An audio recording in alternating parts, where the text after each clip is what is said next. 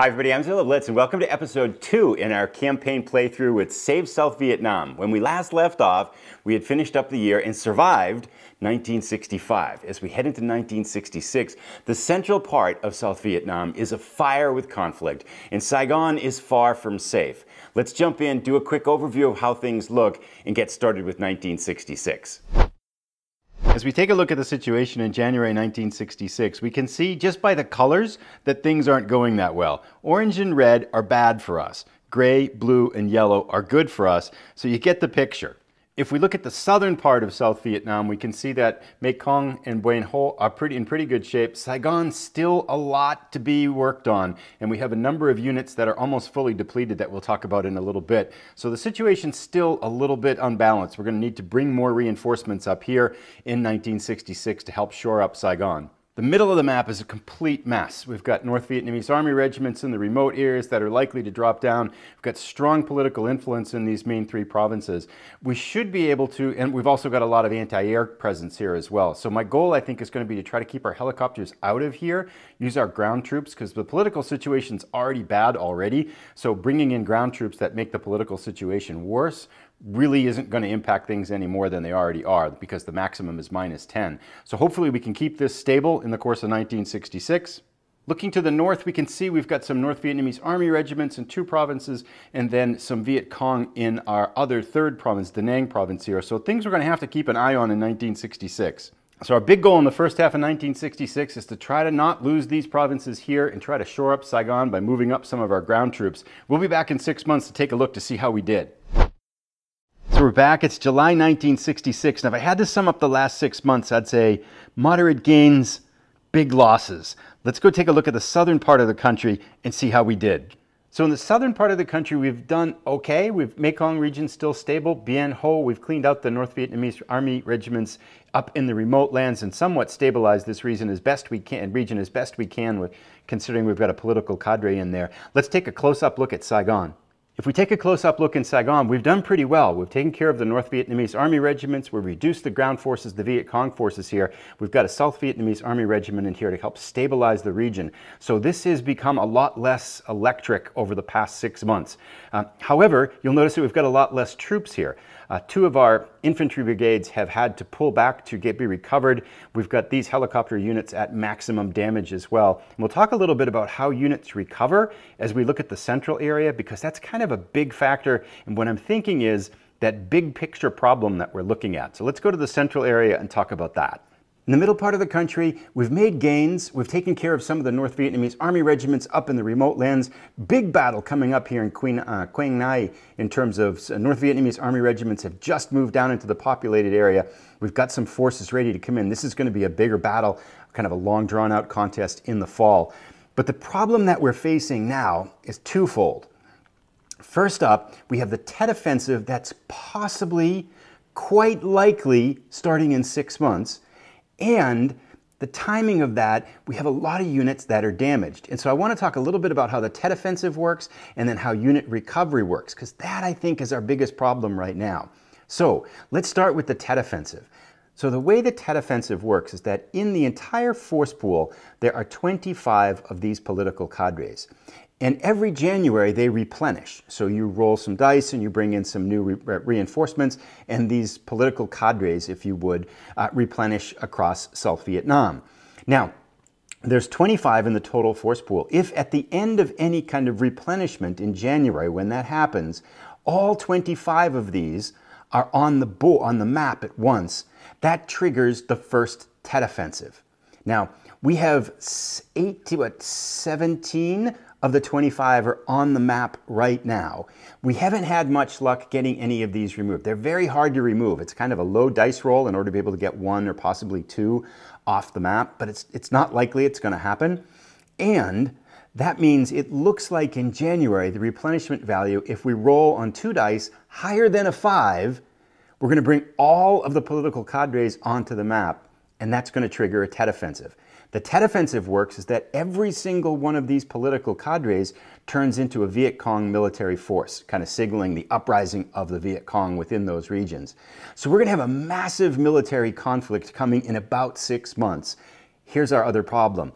if we zoom in and take a look at some of these units now in the Quenon region here, so we can see that these are all at 3-step losses. If we go up to the remote lands, we can see here, these are all at 3-step losses.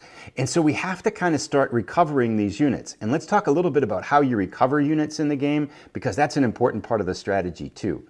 All right, to talk a little bit about how recovery works, I've pulled down one of our depleted helicopters from the Saigon region and our South Vietnamese Army region from the Saigon region as well. I'll put those back after I'm done.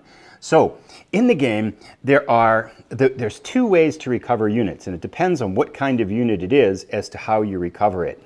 The ground units we have for different types of U.S. ground units. We have 2 different types. We have headquarter brigades, and then we have line brigades. And the line brigades are symbolized by these black and white bars behind the unit. Now, for the headquarter brigades, we can recover them by bringing them down into a base. And then for each turn they sit in a base, they recover 1 step.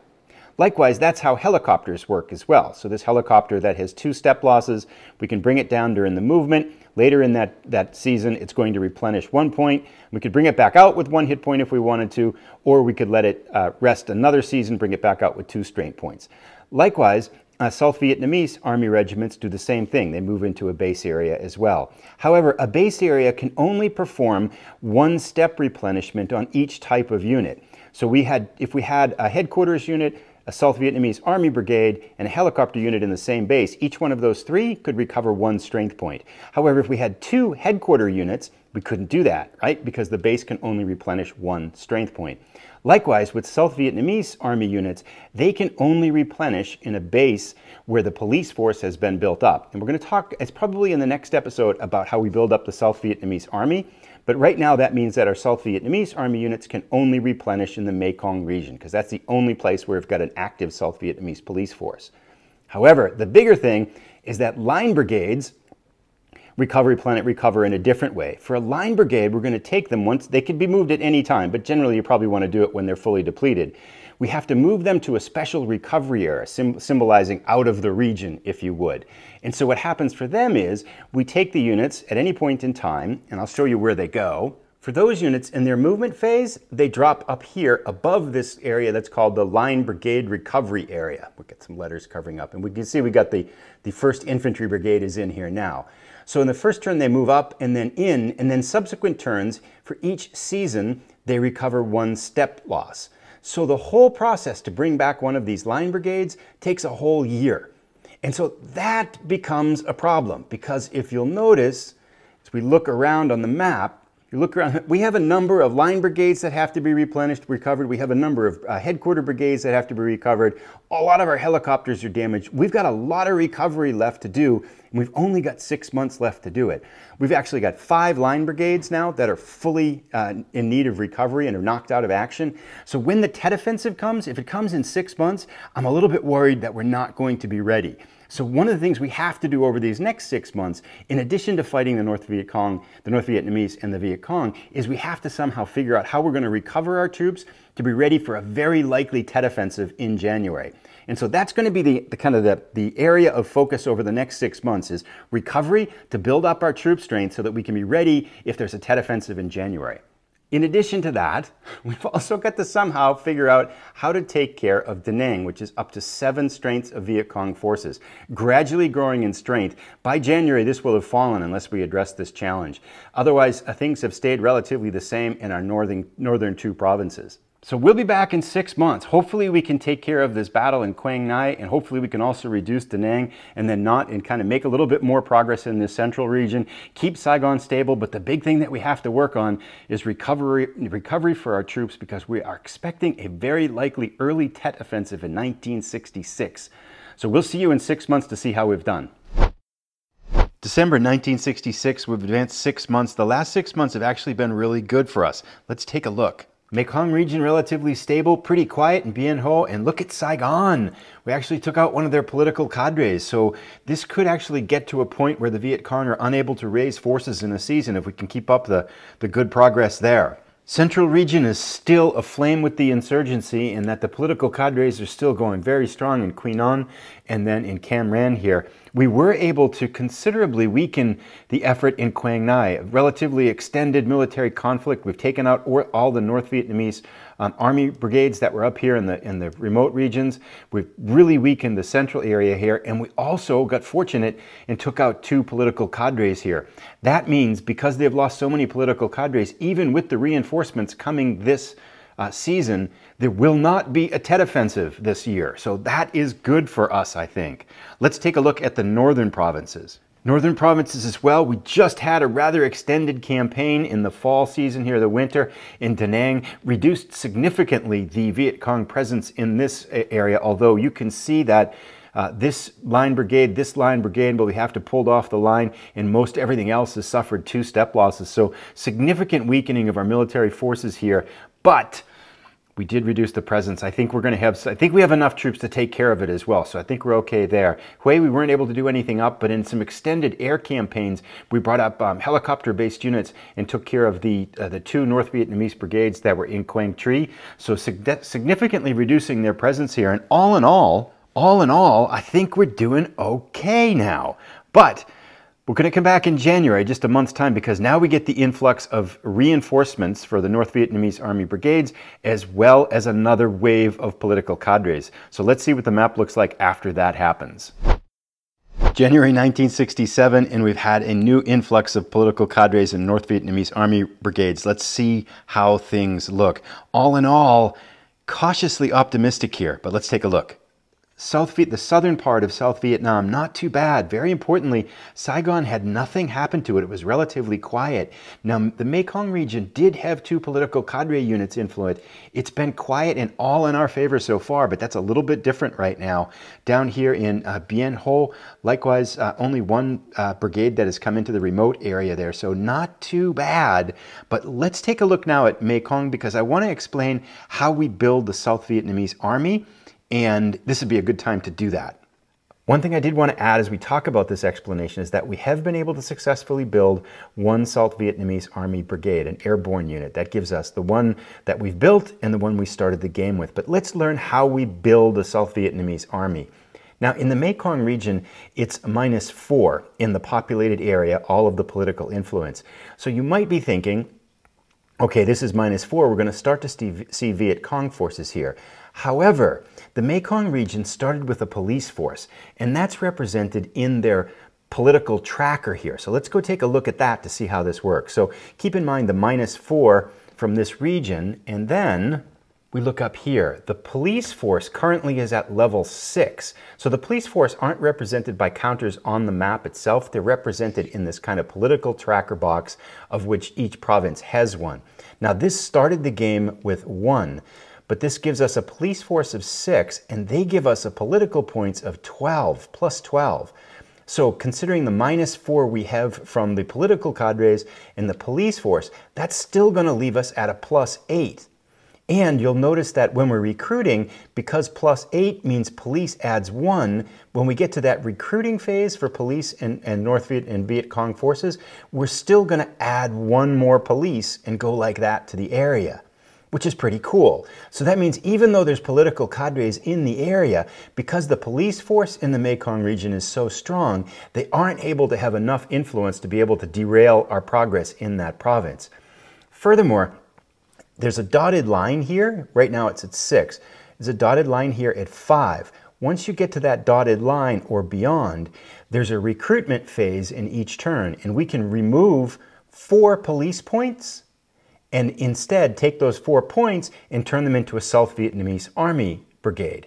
So that gives you an idea. It takes about a year, for example, then, because it goes up, 1 per season, 4 to build it. So over the course of a year, we can build 1 brigade in this region. So one of the long-term goals we're trying to do is to get these other regions like Saigon and Bien Ho up into this positive so we can start recruiting police there. That will negate the influence of the political cadres and allow us to start building up our police force, which will allow us slowly over time to start to recruit South Vietnamese Army brigades. So right now we're at 6. If we were to build one, we'd go down all the way down to 2, which would be 4 and there's political cadres there. -4 should give us a 0, which means we wouldn't get any additional police this turn. So we're going to have to wait an additional turn in order for us to be able to recruit. We have to wait for our police force to get stronger this turn before we could recruit another South Vietnamese Army brigade. So problematic that the political cadres are there, slowing us down a little bit, but not that big of a deal because the police force in Mekong has been built up to such a high level. Now let's take a look at the central part of South Vietnam, where we've had by far the most action throughout the 2 years of the campaign so far. Not too much in our two provinces, Cam Ranh here and then Quy Nhon. This actually has been reduced by special forces from 5 down to 4. This one did increase by 1, but special forces were able to take one of those out. We did get some North of East Army brigades showing up in these two. So this is going to be, I think, a lot easier to handle. We're still going to be generating Viet Cong every season. We're still going to have this kind of slow burning insurgency that we're going to kind of have to keep a lid on. But I think if we can take out these remote units pretty quickly, we should be able to stabilize this region pretty well. However, that's not necessarily the case here for Quang Ngai. So we have once again had 4 North Vietnamese Army brigades show up in the remote areas here. Now, the political cadres have been reduced down in here. They've kind of slowly been whittled away over time. So it's going to be imperative for us, I think, to get up here and to try to take out some of these units as quickly as possible so that this doesn't become another firebox here over the course of the next year.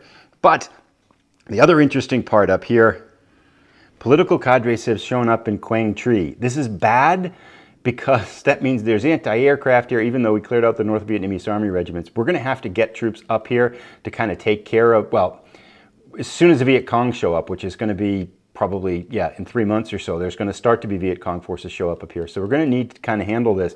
And it's kind of far away from home, which gets me to the last thing I'd like to show, which is how we move units in the game. Because we have kind of talked about, we haven't really talked specifically how that works. So let's take a look at that in detail. So if we look at the Da Nang province, just to get an idea for what's going on, and we can talk about movement that way, still considerably a hot spot here. There's 4 Viet Cong forces, 2 North Vietnamese Army brigades have shown up here.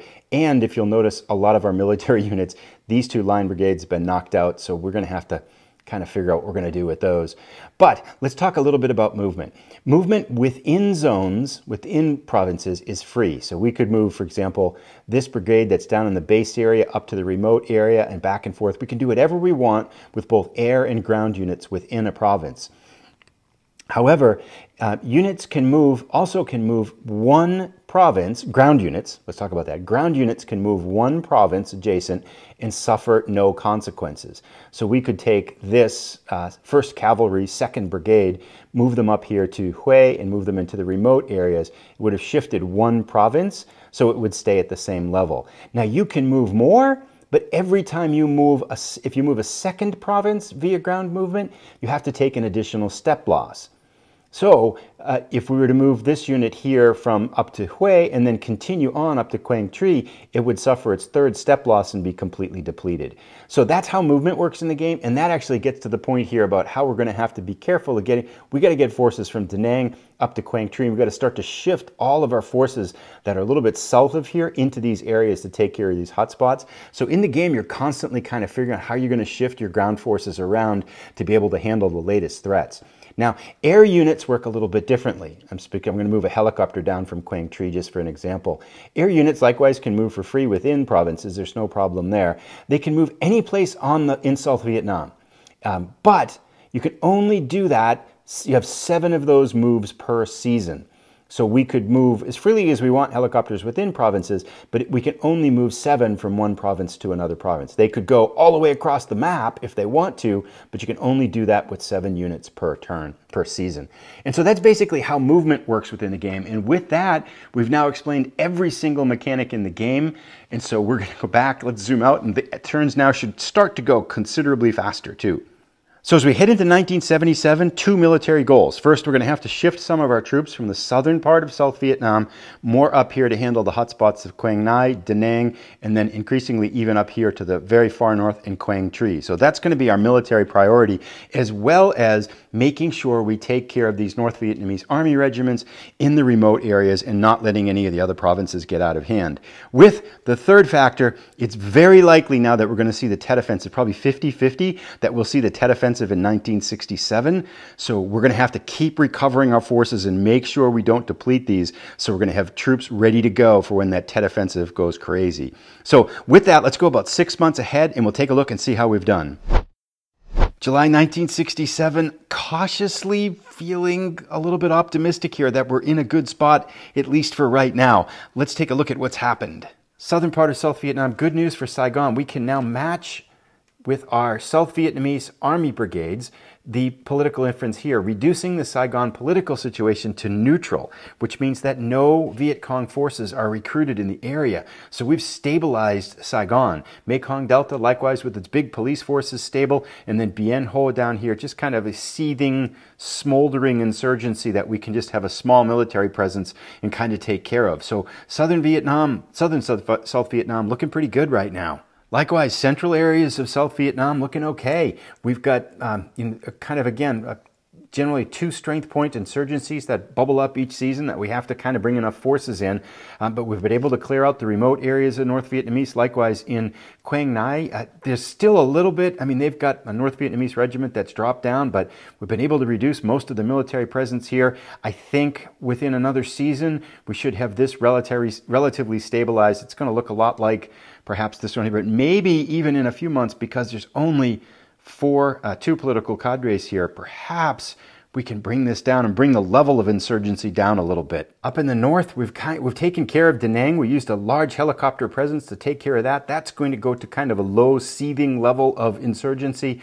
Do want to see if we can take care of these North Vietnamese Army brigades in Hue before the end of the year. And then we have, again, a smoldering insurgency that we really can't do much about up here in Quang Tri, up in the very far north. Lastly, on a big note, it's looking pretty likely, I'd say 75% chance that we're going to see a Tet Offensive. So we have indications of a major North Vietnamese offensive coming up in January of 1968.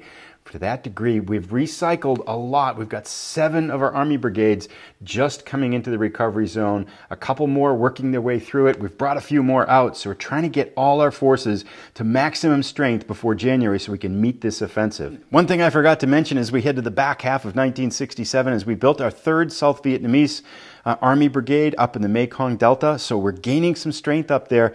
I'd love to be able to flip Saigon to be able to start building it, but we're still quite a ways from that too.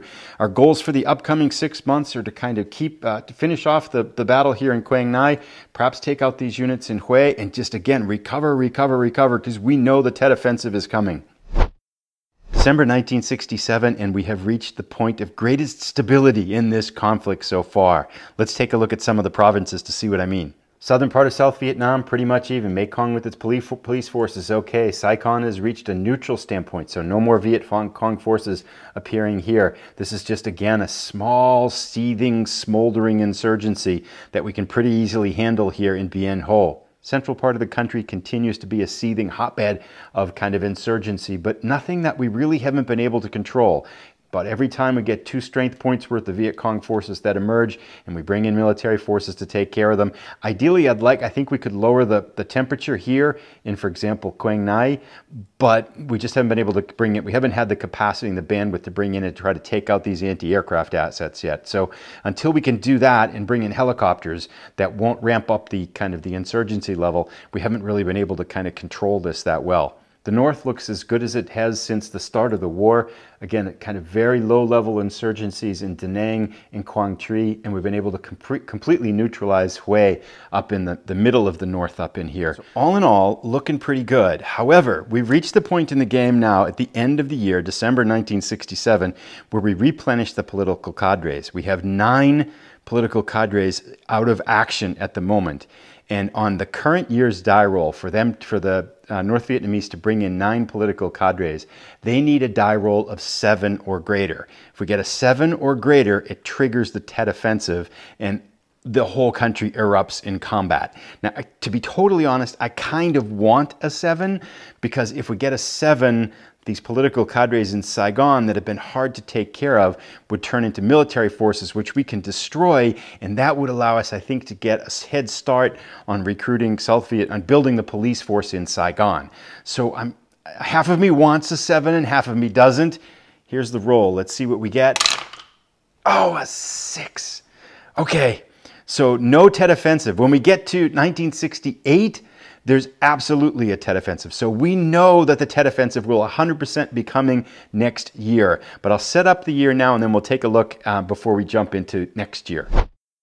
January 1968, the North Vietnamese have reinforced their positions. Let's take a look and see what happened. The southern part of South Vietnam, Mekong, still steady as she goes. Saigon, unfortunately, has brought in more political cadres, which means the insurgency will rekindle here. So we're going to have to fight back there. Likewise, 3 North Vietnamese Army brigades up here in the remote lands in Bien Ho. This will get a little bit hotter. Hopefully we can take those out pretty quickly. Central part of South Vietnam, still, again, a raging insurgency here. More North Vietnamese Army brigades up in the remote lands. This year I want to try to concentrate on these anti-aircraft units because when the Tet Offensive starts, these don't get placed. So this would be a good year to concentrate on reducing those so we'll be able to go right after the ground forces with our helicopters as the Tet Offensive gets launched, because we know the Tet Offensive is going to launch in January of next year. It has to launch then. Interestingly, up here, Quang Tri, 3 brigades of North Vietnamese have shown up in the remote lands. So we're going to want to try to take those out pretty quickly. Otherwise, more insurgencies here in Da Nang. This will pick up the pace, as well as some North Vietnamese infantry to keep an eye on up there. So with that, I'm going to end this episode here. We will be back to pick up the action in January of 1968. Let me know down in the comments if you have thoughts, observations. But feeling relatively controlled right now, but we really need to pick up the pace of building the South Vietnamese army. I actually had our special operations concentrate on Bien Ho to try to take out this political cadre, because if we could have reduced it. We could have had enough South Vietnamese Army brigades to come in here and to swing this so we could start building a police force there. But our special operations failed 3 times there, which it's a relatively low percentage roll.